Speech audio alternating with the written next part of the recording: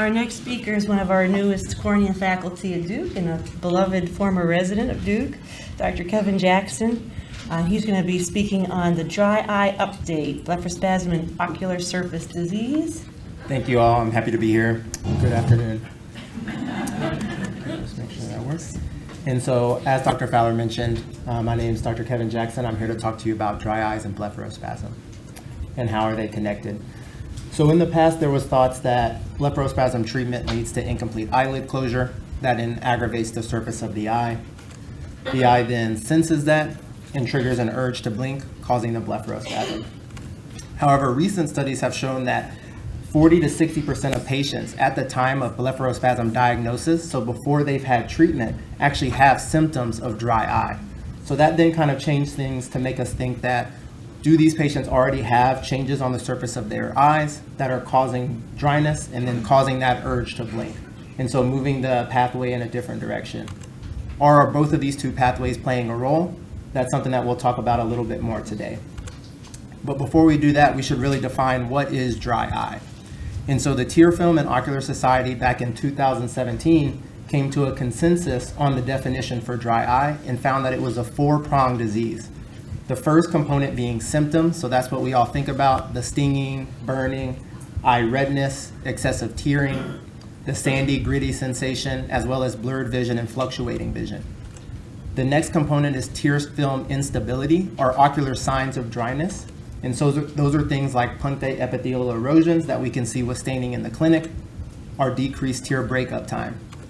Additionally, there's an ocular inflammation component, as well as neurosensory input. And this last component really helps us explain what we see oftentimes in our clinic, where there's a disconnect between the symptoms of dryness and the ocular signs that we see at the slit lamp. And so this can happen in two different flavors. There can be too little neurosensory input, and we call that kind of neurotrophic cornea. And what happens there is that patients have significant signs of dryness, however, they have very little to no symptoms. The other path is for you to have too much, or neuropathic signs, and in that case, you have very severe symptoms of dryness, but then when we look on exam, we don't see any signs of ocular surface disease. And so what we find is that all four of these play a very key role in ocular surface disease, but specifically in blepharospasm, those patients are more likely to have symptoms and issues with neurosensory input. And so before we jump a little bit further into that, let's just talk about what is a normal ocular surface ecosystem. And so there are three main layers to the tear film. The first layer is the mucin layer, and it's closest to the cornea.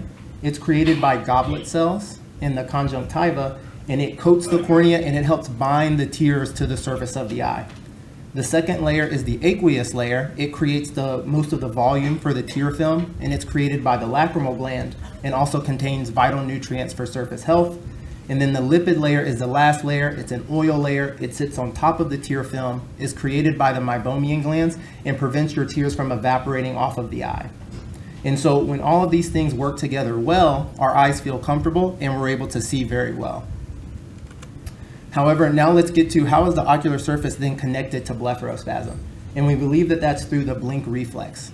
And so in this bottom image you can see on your left, whenever you have a sensory stimulus, it travels along the nerve highlighted in blue back to your brainstem. That then synapses with the nerve in red, which is a motor nerve that goes to the orbicularis oculi and causes the eye to blink. And so there can be several different sensory stimuli, which you might notice are things that can trigger blepharospasm. So things like bright light, wind, smoke, particles, but another factor is ocular surface disease or dry eyes. And so what we think happens in blepharospasm is that these neural pathways become hyperexcitable, and so that they can trigger those very strong, forceful, involuntary blinks. But then additionally, there's environmental triggers, and so if you do have ocular surface disease on top of that, it's continually triggering these hyperexcitable pathways that worsen your symptoms. And so now I'm going to transition to talking about some possible therapeutic options to treat both dry eye and blepharospasm. And so interestingly enough, botulinum toxin is actually an ideal first-line treatment for dry eye and blepharospasm because it actually treats three of the components of dry eye: the symptoms, tear film instability, as well as the neurosensory component. And so a recent study out of Bascom-Palmer found that patients that just have dry eye symptoms, so photophobia, dryness, neuropathic pain, when treated with botulinum toxin around the eye, had a decrease in all of those factors. Additionally, a study by Yabumoto out of Brazil found that for patients that had blepharospasm as well as tear film instability, when they got Botox, they actually had an improvement in the blink rate, an increase in the tear meniscus, which is the amount of fluid on the surface of their eye, as well as an increase in the tear breakup time. And that's very interesting because normally when we think about Botox in dry eyes, we think that Botox is going to make the dryness worse. And so what they hypothesize, the reason why this is better, is that when you do have significant blepharospasm, those forceful blinks actually damage the mucinous layer of the tear film. That's the layer that helps keep the tears on the surface of the eye. So as a result of that, the eye can't hold on the tears, and it creates chronic areas of very fast decreased tear breakup time, which then can signal that urge to blink in blepharospasm. However, there is still a risk whenever you're using Botox of causing incomplete eyelid closure and causing signs of tear film instability. So we always recommend still following up with a cornea specialist or someone to evaluate your ocular surface to see if there are signs of dryness. Because in addition to that, we always want to optimize those environmental triggers, and I'll talk to you about some of those therapies we have a little later on. Next, I want to talk about the shared neurosensory component between dry eyes and blepharospasm. And so for this, we really do require a multimodal approach. And so there is a subset of patients that have dry eye symptoms without signs, and they're at what studies have shown is that they're at a high risk of other non-ocular conditions. Additionally, there have been studies showing that blepharospasm patients also have an increased risk of neurosensory conditions like anxiety, depression, migraines, neuralgia, and neuropathies. And so things like healthy lifestyle, neuromodulating medications like we talked about earlier, the FL41 glasses, as well as just underlying treating those non-ocular conditions can be a benefit for those patients. Additionally, there are local therapies like autologous serum tears, as well as preservative-free steroids that we can try to help focally on the surface of the eye. However, again, those things are really all focusing on that hyperexcitable pathways of blepharospasm. We also want to see what can we do to try to decrease those environmental triggers. And so in addition to tear film instability, thinking about things like the climate, antihistamine medications, autoimmune disorders, and things like that as well. When looking at optimizing the tear film, this is a very busy slide, but I just want you to know there are lots of different medications that we have that are minimally invasive that we can try to improve the tear film. Some of the things that have already been mentioned today are punctal plugs. Punctal plugs are great. There have been actually a few studies that have kind of recommended doing Botox and punctal plugs at the same time to help any patients that have dry eye symptoms as well as blepharospasm.